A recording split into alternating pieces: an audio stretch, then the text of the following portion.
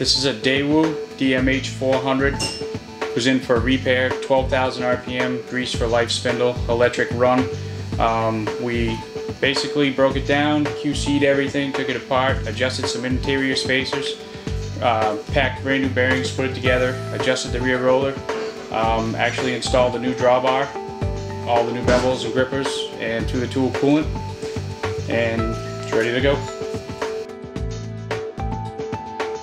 Right now we're getting ready to test run. We're going to do a test run up to 12,000, and if need be we're going to do a finish balance on it and just take it from there.